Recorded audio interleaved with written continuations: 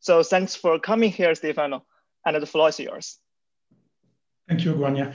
I realize that this is a profile that probably goes on my website, which is about 20 years old, but somehow it's still relevant. I'm still trying to understand how machines interact naturally with the environment. And so thanks for the invite. It's a great pleasure to be back, even though in this remote setting. So this control meets learning is a topic that has fascinated me for a while. And before I start, I would like to acknowledge the work of many collaborators, too many to list, but in particular, many of the ideas that you will see described today are really the main drivers of those are three students, former students of mine, Alessandro Achille, who is now an applied scientist at AWS, Pratik Chaudhary, who is an assistant professor at UPenn, and Aditya Golatkar, who is still a student, a third-year student at UCLA.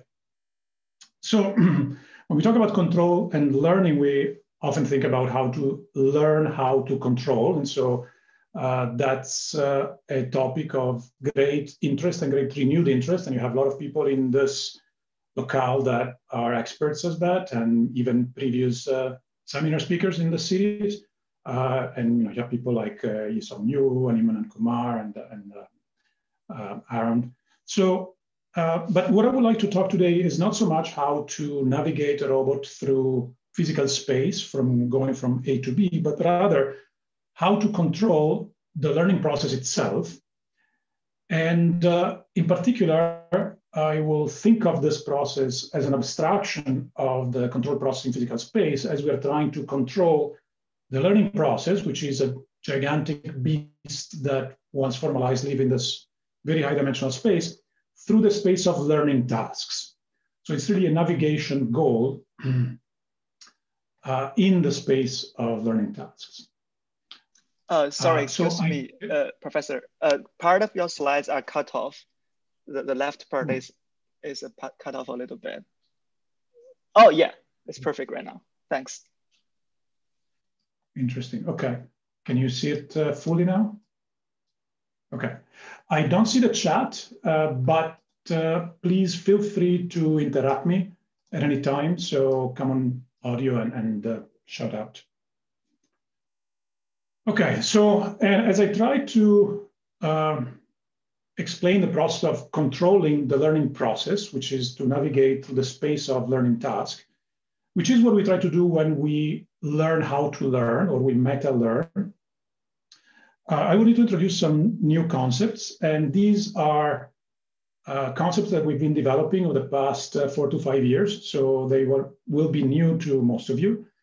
So the first is the notion of task reachability, which pertains to whether or not you are able to accomplish a learning task given where you're starting from and how to solve it. And in order to do that, I will need to define what is the space of learning tasks, where do tasks live?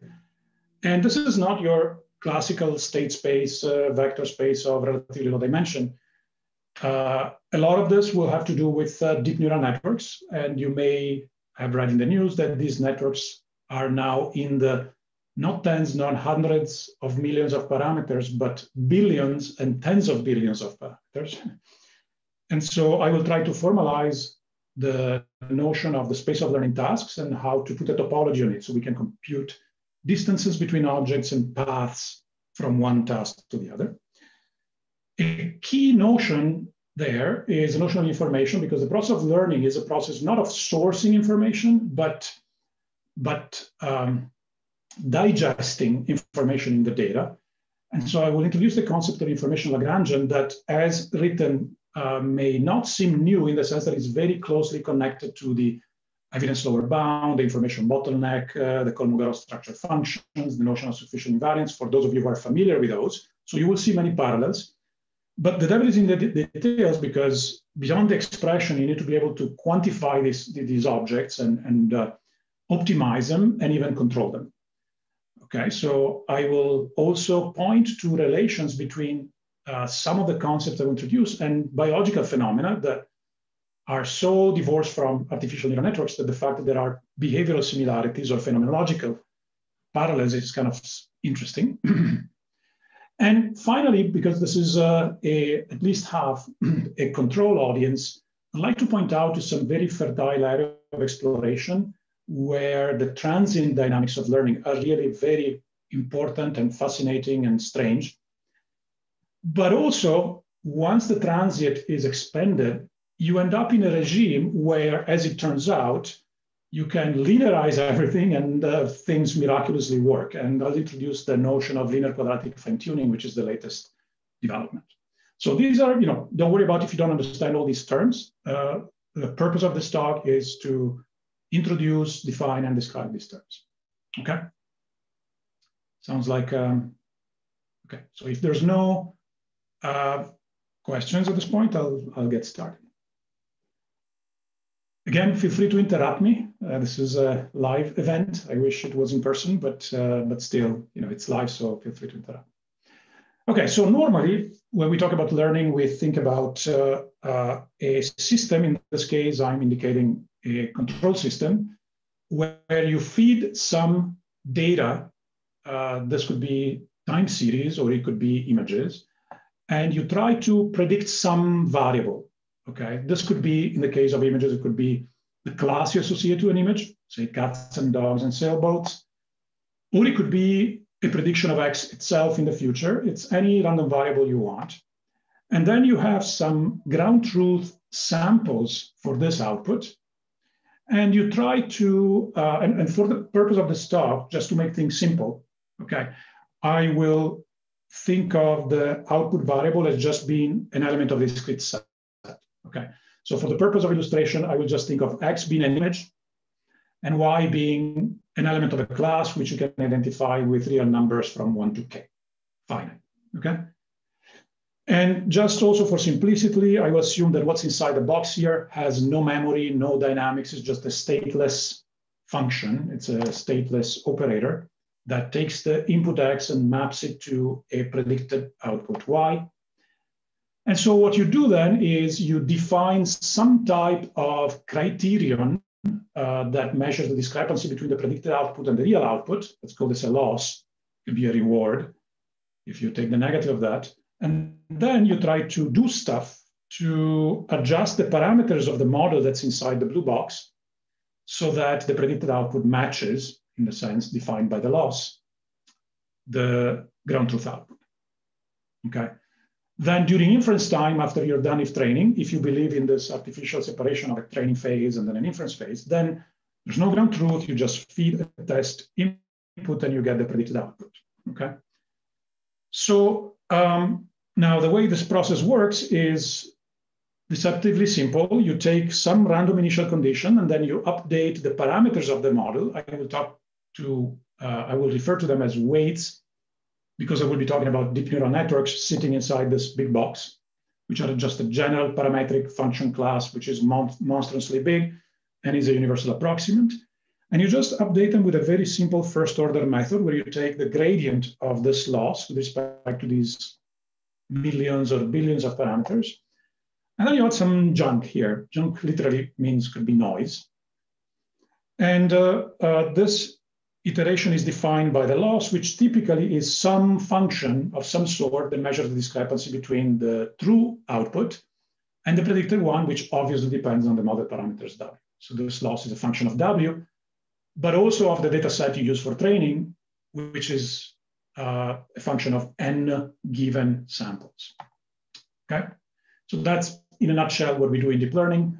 We take a gigantic parametric function class, we take a data set, and then we define a loss function, and then we try this very laborious trial and error first order method. And what do we control as part of this process? Well, certainly we control the gain of the residual, call it the innovation if you wish. So this could be a scalar, it could be a function. Okay, so we can certainly control that. We also control the stuff that we add to this process. So these could be literally in the form of noise. Now you may wonder, why do you want to add noise? You'll see why. Noise is your friend actually here. And also we control the loss function, which could be adaptive, okay?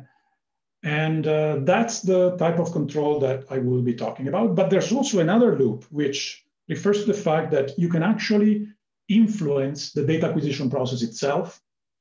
for instance, through data augmentation, or if truly there is a closed loop, as in active learning, where you select the subset of the data to annotate, or in active sensor selection, where you select the type of sensors to query, or in active perception, where you control the data acquisition process through physical space, for instance, by moving the camera to explore and maximize visibility and whatnot. Just think of the Mars rover looking for stuff.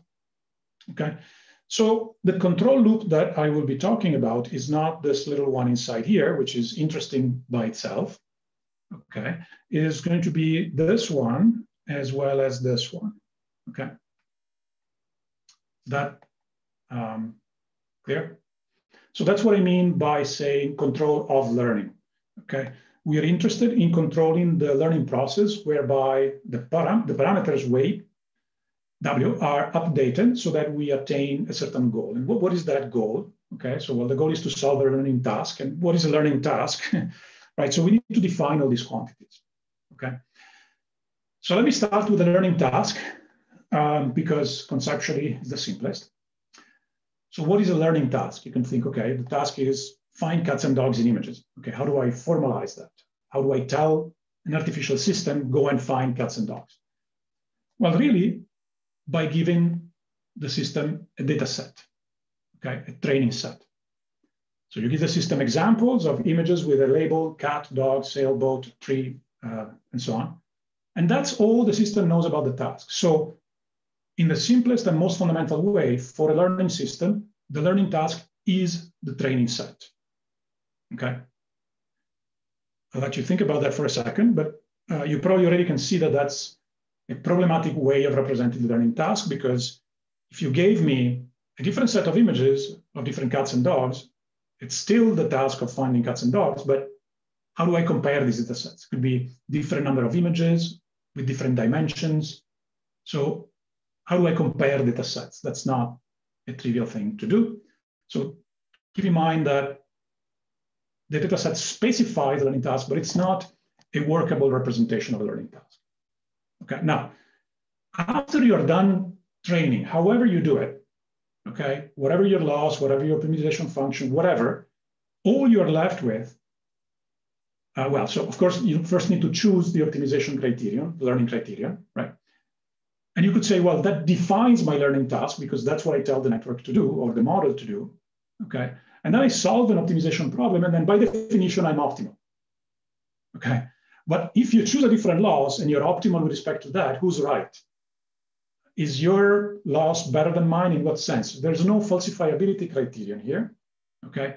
So I would like to argue that there is a loss or a family of losses, which is the right loss. And this problem, as I understand, is felt in a number of areas that use learning. In fact, I watched Anka Dragan's very interesting lecture in this series. And she was also mentioning about the intended task versus the instantiated task that you teach there.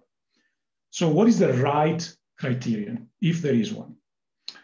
And then whatever your criterion is and whatever data set and whatever task, after you're done training, all you have left is the weights, the parameters of the model, okay? So whatever the task was, it is in the data set, and after you've done training, it must be in the weights. So whatever information means, which is a very tricky subject that I will explain, whatever that is, it's in the data set before you start training, and it is in the weights after you're done training, okay? Any questions so far?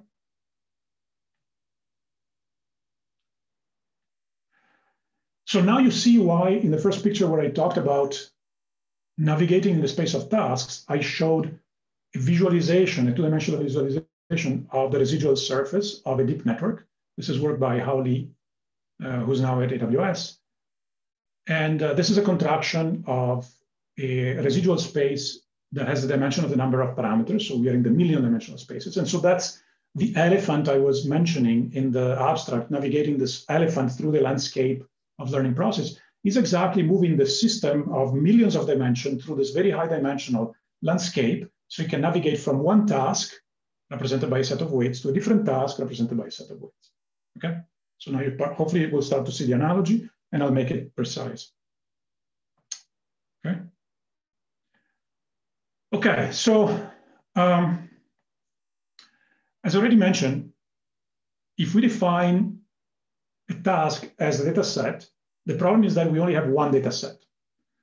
And for instance, if we see as the outcome of the learning process having accrued some information about the task, and that information was in the data set is one, it's fixed. There is no distribution of data sets. You get one.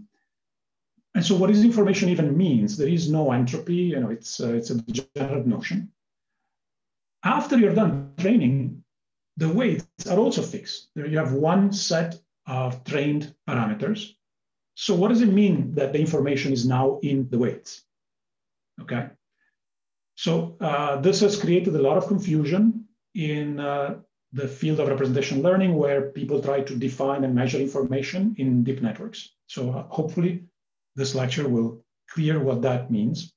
And it took us a while to figure it out and formalize it. And typically the loss for classification, which is the task that I am going to focus on today, is typically, ideally, the expected cross-entropy, which is the average with respect to the true distribution of the data, which you don't know, you don't have access to, of minus the log of the model distribution of the data, which is parameterized, which is what you would like your model to learn, okay? So for those of you who are familiar, this is the notion of expected cross-entropy, and it's just a function that if you are able to minimize, okay, one of the minimizer is the posterior distribution of the output given the input. Why is that good? Because the discriminant, the function that is most informative of the output given the input, is the posterior distribution. And so if your model converges to that, then you're in business. Okay, you have all the information about the task that the data contains. Okay. Problem is you don't know the true distribution. You only have access to the data set, which is sampled from it. And so instead, people minimize what's known as the empirical cross-entropy, which is average over the data set as opposed to the true distribution. And that's just the empirical or the Monte Carlo approximation of the expected cross-entropy. And there is the big problem that Anka Dragan was talking about in a more general setting, but here in a very, very, very narrow setting, we have two tasks.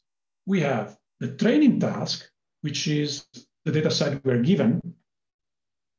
And then we have the test task, which is future data we'll see in the future. And that is different in general.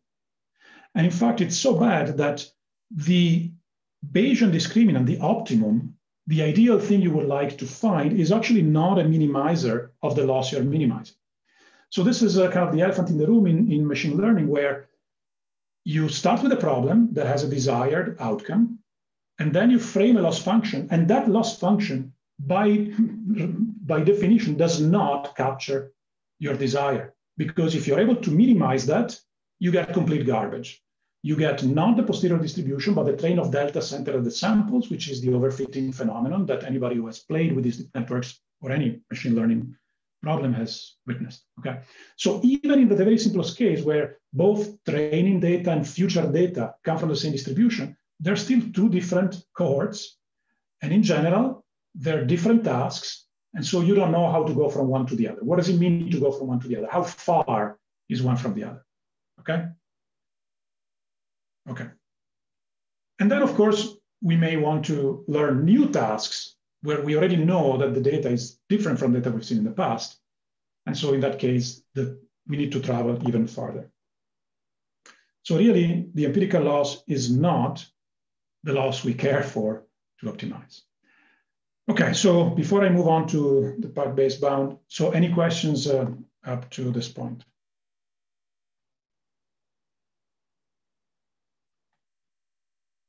Okay, I gather that's clear. So what I will try to do now is I will try to answer the first question, which is, if the loss that we minimize in training a deep network is not the loss we really want to minimize, then what is that loss that we would rather minimize or that we ought to minimize? Is there one? Is there one that is computable?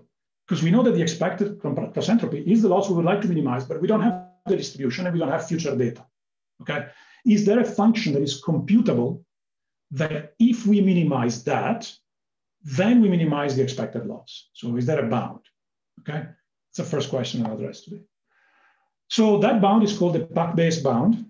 Okay, I'll walk you through that. Some of you may be familiar with it, some of you may not. Okay, so here on the left we have the the expected loss. The expected loss is the loss on future data. Okay.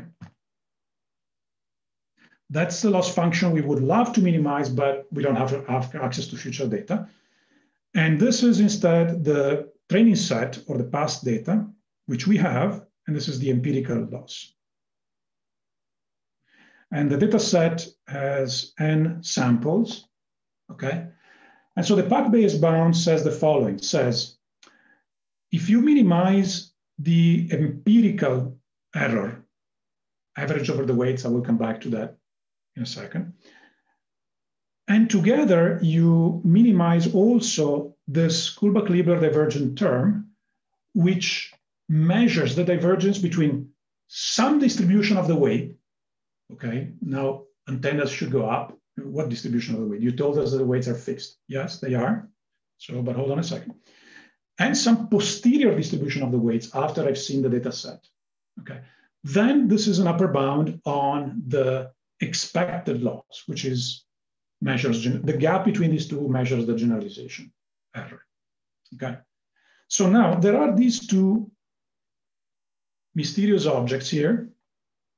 Okay, which for a deep network, P of W is you can put, an uninformative prior. You say, put a big Gaussian over the weights and send the variant to infinity, in the start from some random initial condition for the weights. But after you're done training, this is a delta, meaning that you converge to a single set of weights. So this KL divergence is infinity, and so the Puck-based bound tells you the expected error is smaller than the empirical error plus infinity. Thank you very much. So that's called a vacuous bound. Okay.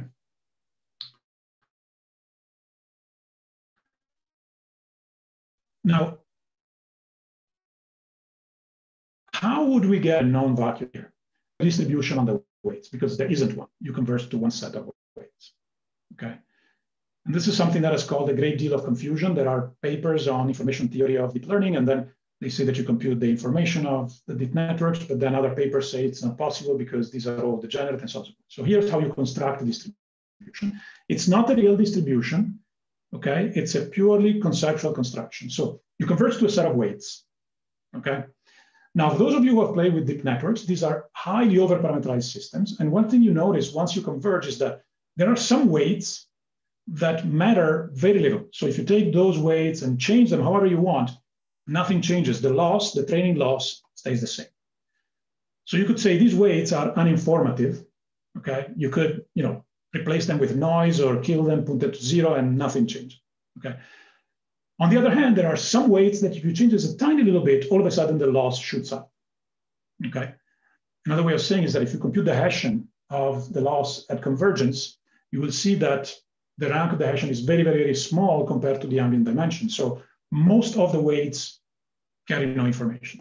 So what you can do is you can say, well, let me compute some type of second-order approximation around the weight, and this will be some very high-dimensional elongated Gaussian. And just think of that as the posterior distribution, okay? Not because there is a Gaussian distribution, not because you train with stochastic gradient descent and that's the noise distribution of SGD. No, nothing to do with that. You can have a deterministic training process or whatever training process you arrive at a point, and then at that point you explore a little bit, and then you see that there are many dimensions along which you can move, and that defines a imputed distribution, and you put a big Gaussian ball around it, okay? That's one way of doing it. There are more sophisticated ways of doing it with Kolmogorov complexity, but I won't get there. So the intuition of the Gaussian is sufficient, and it's actually a great approximation, as I will show you. So what about this thing here? Okay, so it's arbitrary. these are two design parameters in the Park-Bayes bound. If I use the most trivial, I get a vacuous bound, but they're at my disposal. I can decide what is Q and what is P. Q will be a big Gaussian centered around the points where we have converged. And if you already are familiar with the notion of Fisher information, is the covariance is the inverse of the Fisher. This P, what are we going to do with this P? Well, if I take this bound and look for the minimum with respect to all possible probability distributions of P, of W, then what I get is that the minimum is reached when P of W is the marginal overall possible data sets. Okay? What it means is that you have to take all the possible data set, train your models on all of them, get a bunch of weights, and then take all these weights and average them. Okay? Obviously, it's not possible. Okay? But if you were able to do that, then this KL divergence would be the Shannon mutual information between the weights and the data set, which are now both thought of as random variables. Okay? So that is the quantity that makes the Park-Bayes bound non-vacuous, and in fact, it's the tightest bound. Okay? So that's what governs generalization. And it makes sense that in order to talk about generalization, you have to look not just at the data set you have, but all possible data sets, right? Because if you want to make a statement about generalization, you better understand something about the relation between all of these data sets. So Shannon says, take all the data sets in the world, train the models on all of them, and then average them, and then compute the coding length of the weights, which is what this KL divergence measures. And that's the amount of information that the weights contain about the task. Okay? I know this sounds a bit strange because we are crafting these distributions out of nowhere, and now the prior is a prior that we have no access to. Okay? So this is what we would like to do. We would like to be able to say, let's not minimize just the empirical cross entropy, but let's add this term, think of it as a regularizer, except that we need to compute it and optimize it. And we can do neither because we don't have access to all the data sets in the world. Okay? So what is it that we can do? Well, what we can do is we can say, well, we don't know anything about the weights, so let's start with an uninformative prior. Okay? Take a big Gaussian and send it to infinity. And then this KL term is related to the determinant of the trace of the Fisher information. The Fisher information takes your discriminant and computes gradients, perturbation with respect to the weights, then stack them up, averages them. It's a notion of sensitivity, for those of you that come from control, that tells you what weights matter in terms of having an effect on the loss. So that we can compute, even in millions or hundreds of millions of parameters with some care.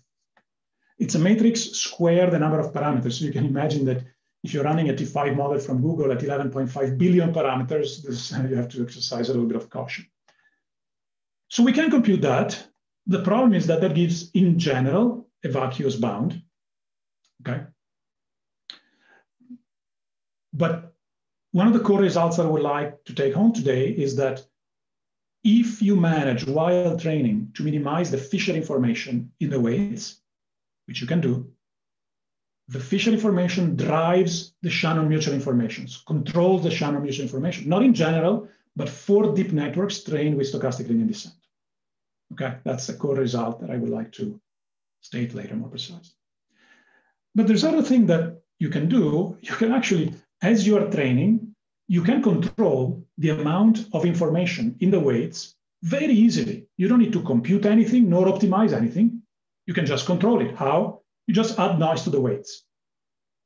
Okay. Do you remember that junk that I said that you add to the weights in the first order optimization?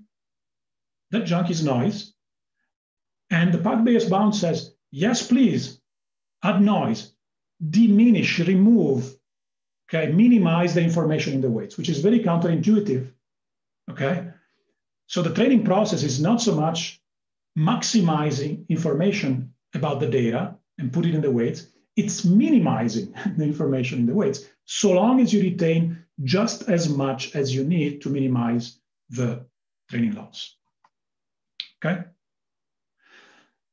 Okay, so normally the information, the Park-Bayes bound is used to compute or to quantify the generalization gap. It says, this is your training set. This is how much error you're likely to make in the test set. But in reality, these numbers don't mean anything for deep networks because the quantity on the right just cannot be computed. However, we're not going to use the Puck-Bayes bound as a number that measures the generalization error. We're going to use it as a variational principle to solve the learning problem. Okay. In other words, you give me a training problem. If I know that I have minimized the information Lagrange, which is the gentleman inside or gentle person inside the Puck-Bayes bound, then I know that I've done my best.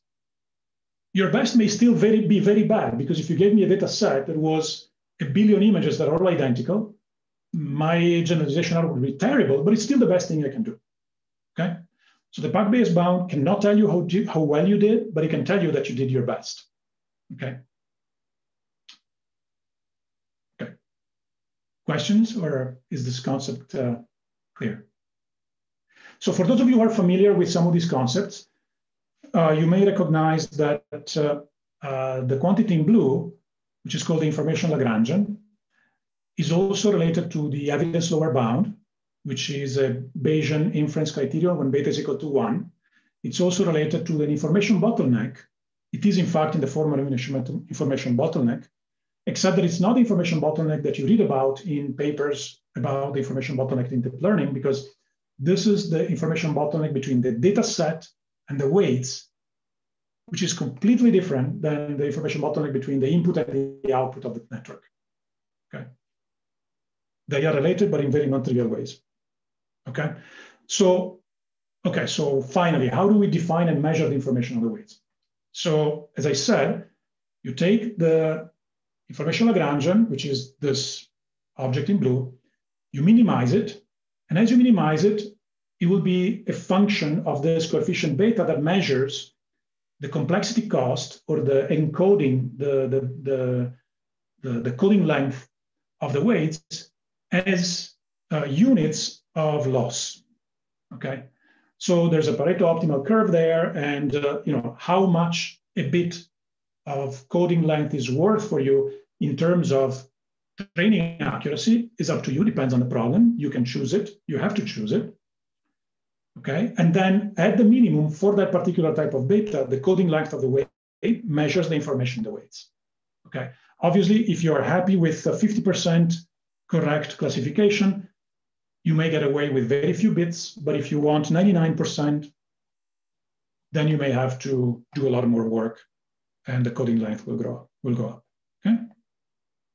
So that's how you measure information in the weights. You pick a prior P, okay, arbitrary, okay? Pick a posterior Q, again, arbitrary. These are kind of your units of information, okay? And then train at convergence, measures the coding length, that's the information. And it measures in nuts, and you can compute it and plot it over time, okay? Even in this million dimensions or billion dimensional landscape, okay? So as we said, Shannon measure generalization, that's what we would like to place in here, but we don't know the prior or the posterior. Fisher is what we can compute. And in general, these two things are disjoint. One does not bound the other. However, you can show that for deep network trained with stochastic gradient descent, there is a first order approximation that shows you that if you minimize the Fisher, okay, this becomes large, this becomes small, you also are forced to minimize the Shannon, okay?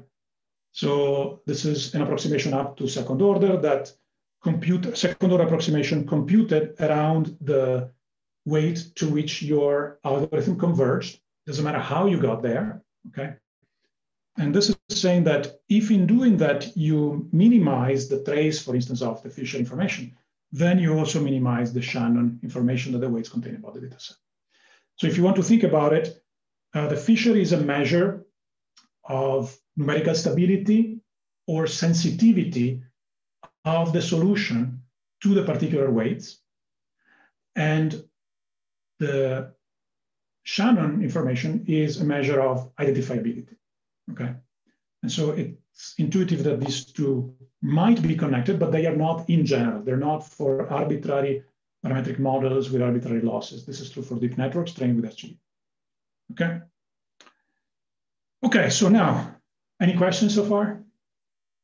Okay, to sum it up, okay, the variational principle, the function, the right thing to optimize is not the empirical loss. It's empirical loss plus a regularizer, which is the thing that measures the information in the weights. You want to reduce the information in the weights as much as possible. Okay. All right, so now, is that what we do? No. So what we do in reality is this term is not there. What we do in reality, we just minimize the empirical cross entropy and cross fingers, okay? For the most part, there are cases where you do try to put an explicit regularizer, and I will come back to that later. Okay, so how do you reconcile this? Well, let me show you what happens if you plot the Fisher information as the number of training epochs progresses. So think of this as time, okay?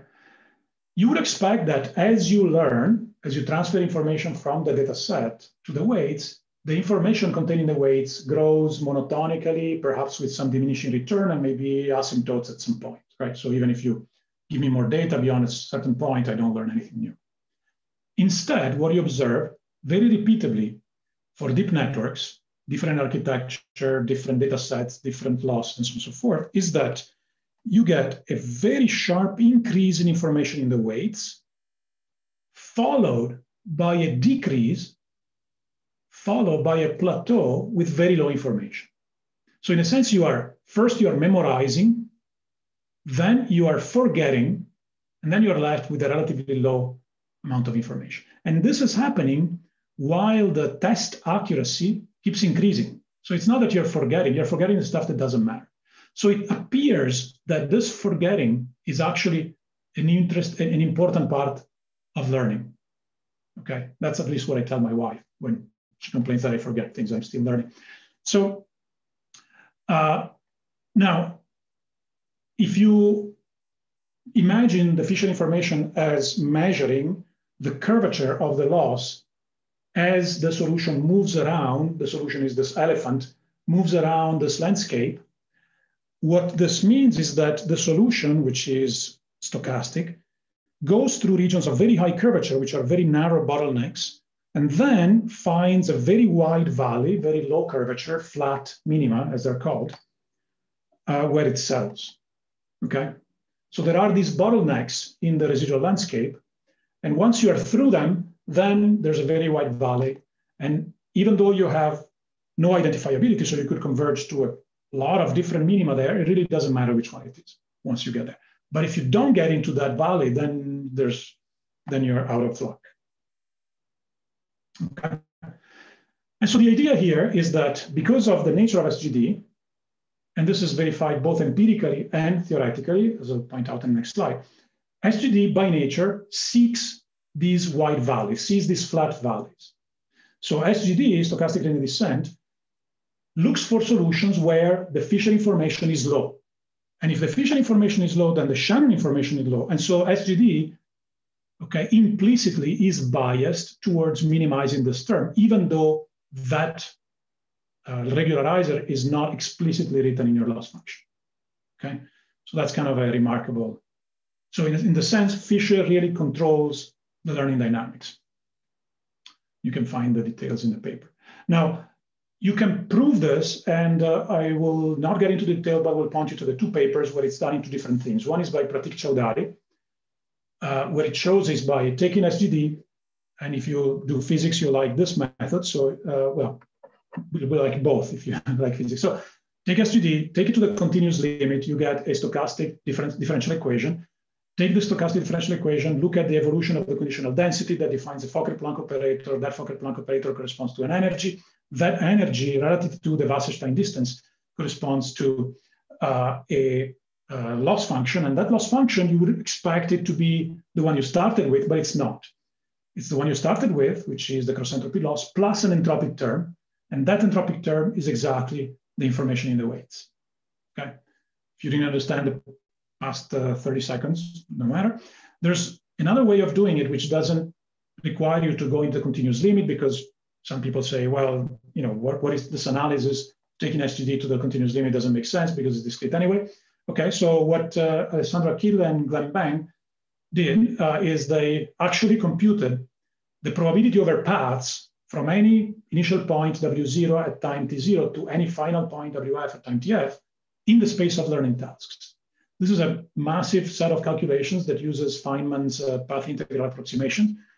But they did compute this quantity, and what they showed is that what governs it is an effective potential, and that effective potential has a term which is the loss, and then has a drag term that depends on the Fisher. Okay. Now that also shows this factor here, which you would like to be 1, but it's not.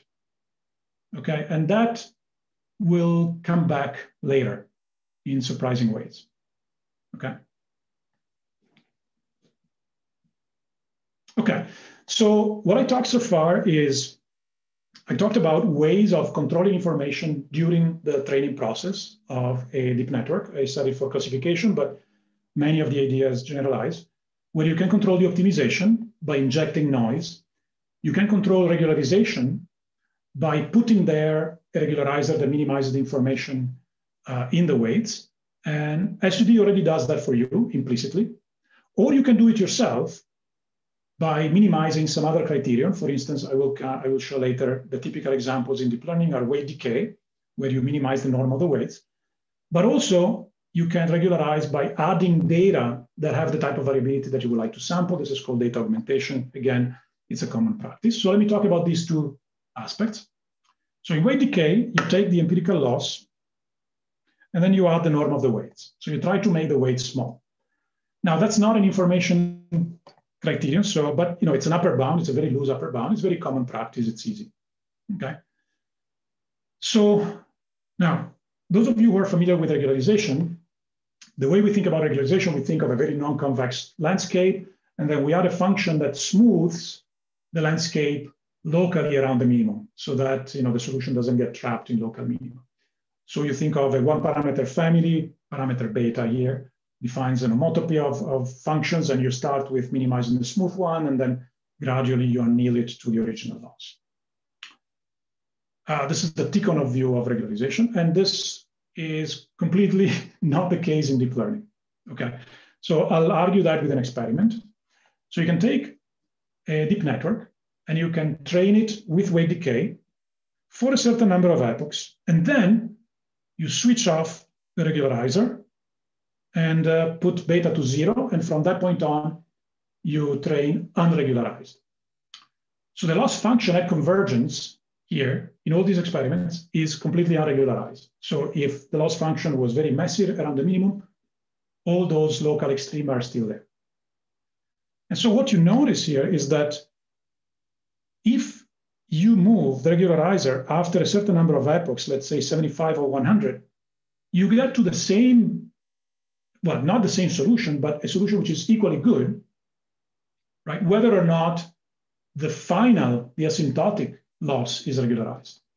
Okay, so in other words, you can switch off the regularizer at some point and there's no difference. So clearly, the mechanism of action is not to smooth out the loss function. Okay, so this was a bit surprising to us. And so it seems that regularization doesn't act by smoothing the loss function, but acts by trying to put you into the right bottleneck at the beginning. Okay, so let's do the opposite experiment where we start unregularized, and then we switch on the regularizer after a certain number of epochs, for instance, 25, 50, and so on and so forth. And again, what you see is that if you switch on the regularizer too late, okay, and by then you haven't gotten into the right loss, you can, even if you're regularized, you never converge to the target accuracy, okay? So clearly there's stuff going on here where all the action of the regularization happens in the transit, in the early phases of learning, okay?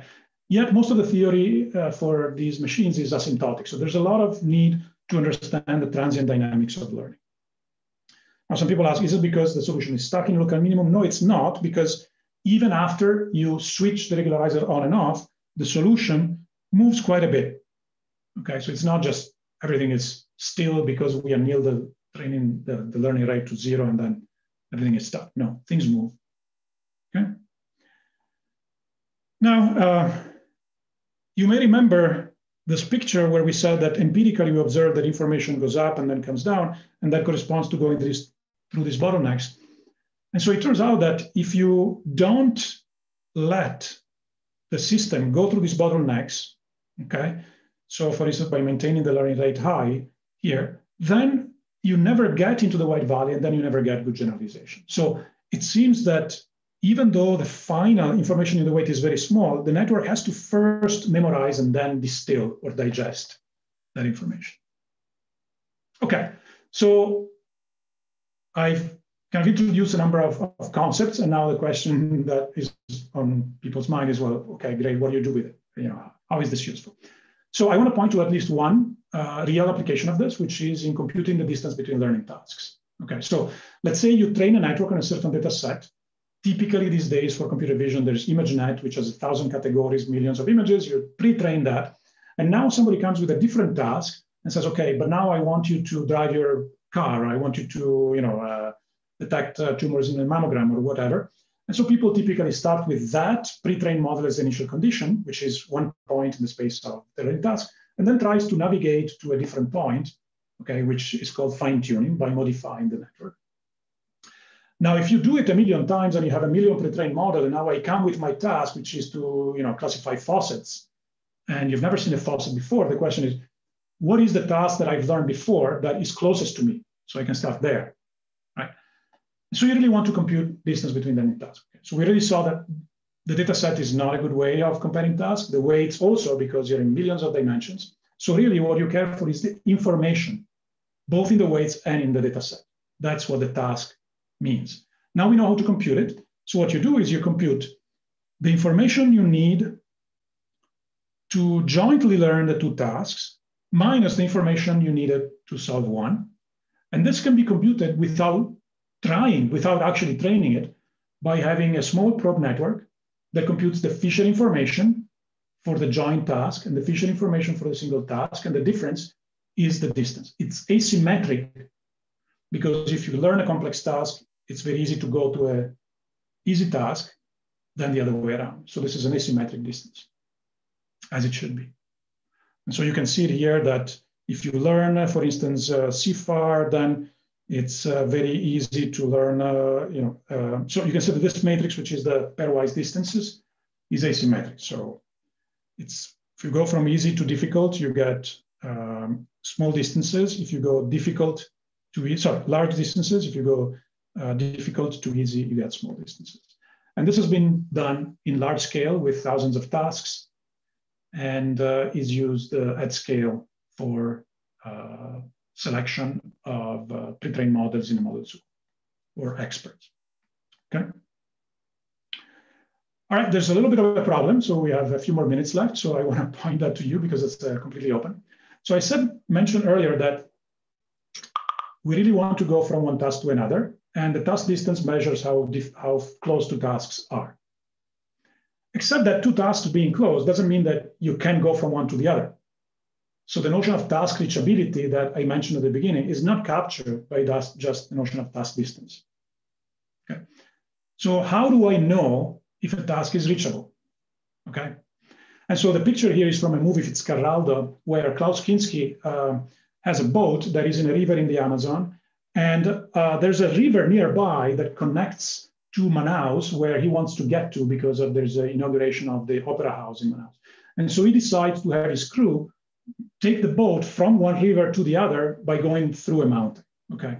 And that doesn't go very well. And so what happens here is similarly, we have tasks that are very similar to each other, yet there is no high probability path between them. So how do we capture that, okay? So now you may remember that little pesky factor that I had in the probability over paths from one task to another. That is where that comes back. And it comes back in very interesting ways. So let me point to some experiments that date back to the late 50s, early 60s, when Hubel and Wiesel were studying the human visual system, the visual system. And so they took cats that had a visual defect. So when they were born, they had congenital cataract. So they saw blurry, they saw the world blurry. And then after a certain number of days, they removed the deficit. So they removed the cataract. And then the cat was free to roam around. And what they noticed is that if you remove the deficit early, then the cat eventually develops normal vision. But if you wait too long to remove the deficit, no matter how much time the cat has to learn, it will never develop a normal vision. These are called critical learning periods. They're shared among many different skills and different species. My son was born with myopia, and so if we hadn't noticed early, we would have not corrected him, and now he would be amblyopic. And this is why you cannot teach an old dog new tricks and so on and so forth. So the explanation for this in biology is biochemical. You have neural plasticity decreases, you get old, and you cannot learn new tricks. But in fact, here's what happens when you look at the final performance in visual acuity of a cat as you remove the deficit after 1, 2, 3, 100, 200 days. And this is the accuracy in the normal cat. Now, I'm not suggesting at all that neural networks are like biological systems, not at all.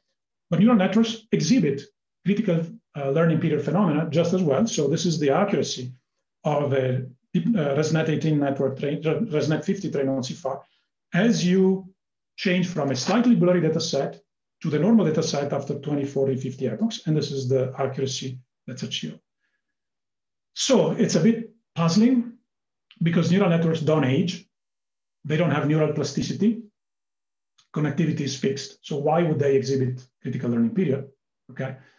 And now if you plot the same thing, but instead of cumulative, you look at the sensitivity, which is how much damage do you get if you apply a deficit over a window at different times.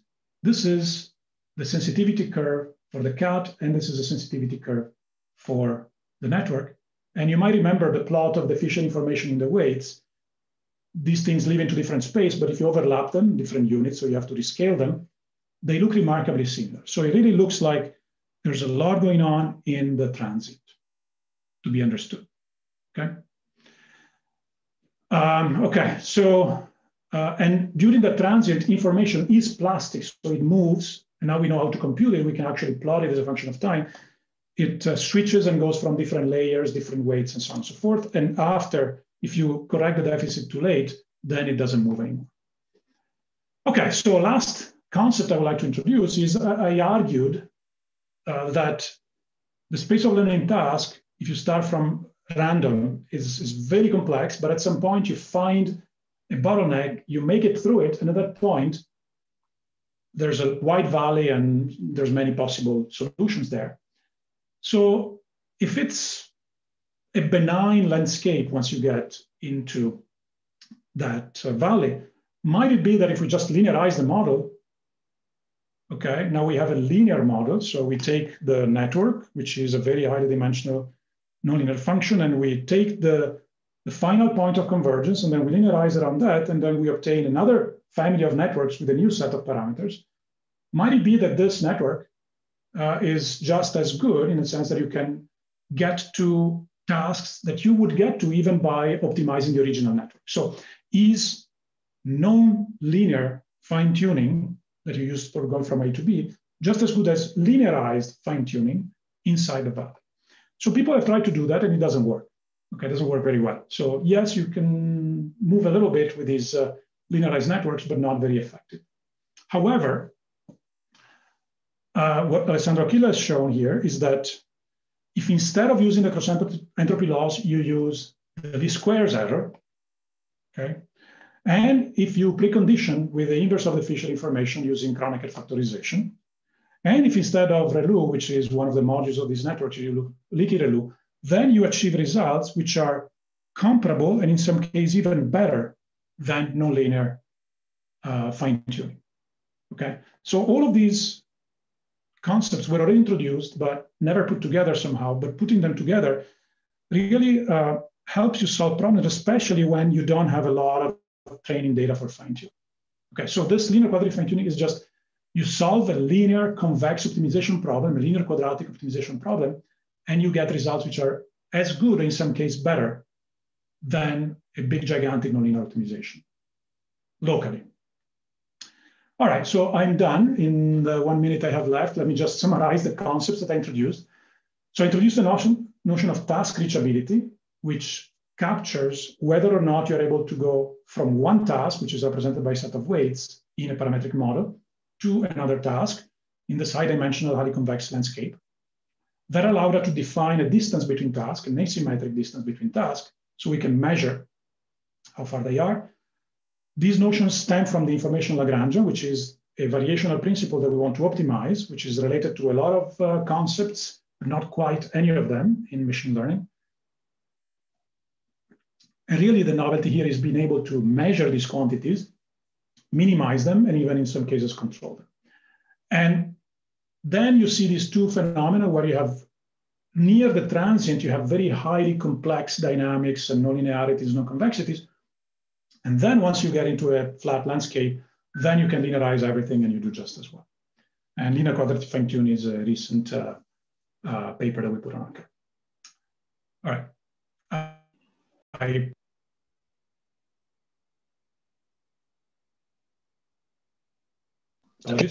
Yeah, so thank you for your attention, and I'll take any question if you have any.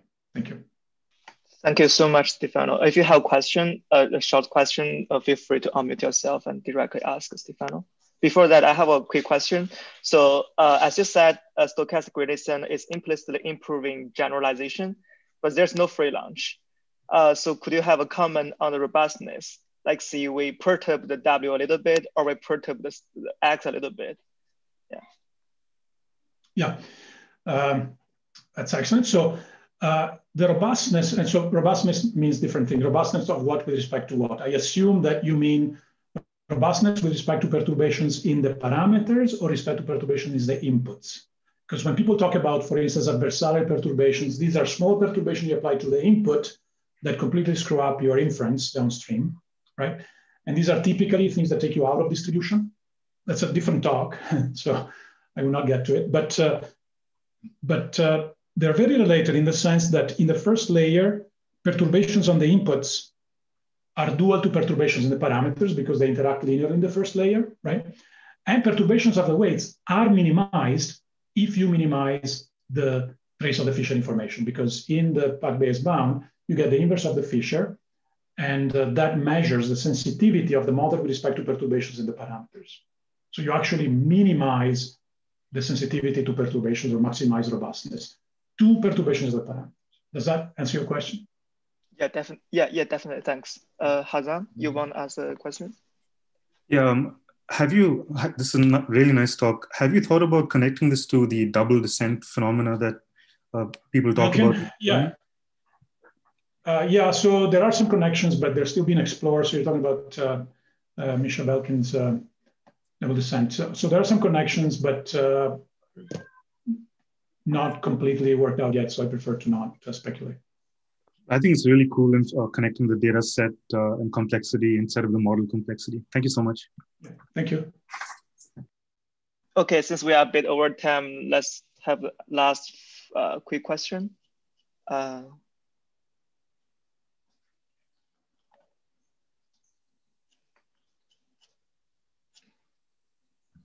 Okay.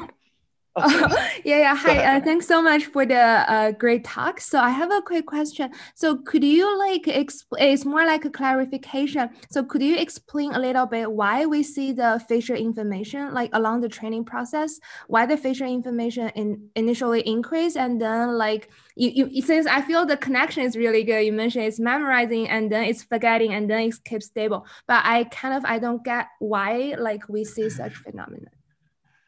Yeah, so to be honest, I don't have a super compelling explanation. So this is a phenomenon that we observe empirically. So why does the Fisher information first go up and then comes down? This has been observed empirically. So Naftali Tishby, who's the inventor of the information bottlenecks, talks about the memorization phase and the consolidation phase. If you talk to biologists, they tell you, oh, of course, it's obvious that there's first an information gathering and then a consolidation phase, and then you forget, and forgetting is good, and so on and so forth. from an information processing standpoint, forgetting doesn't seem like a good idea. In fact, one of my mentors, Don Snyder, used to say that his mother told him to never throw away information. And here it looks like the network is actively throwing away information. So what's the point? Why doesn't it go monotonically from here to there? So I don't have a good answer. This is part of what I say when I say that there's a lot to be understood about the transient behavior. Why do we need to go to these bottlenecks? So Alessandro Aquila has a lot of very interesting intuitions, but I don't want to, feel free to reach out to him and he will give you a lot of very nice insights and intuition, but I don't have a strong explanation for that. Yeah, thanks. Yeah, but this phenomenon is super interesting. Yeah. Yeah, Naftali Tishby was the first to observe it. His plots are slightly different, but it does talk about this memorization and consolidation phase, only that he talks about information in the activations. And there's controversy as to whether that is meaningful because it's a deterministic function. There's no uncertainty, and uncertainty is due to quantization. So here, this is formally well-defined and computable, and you can compute it as a function of time. So it doesn't have the same shortcomings as the activations.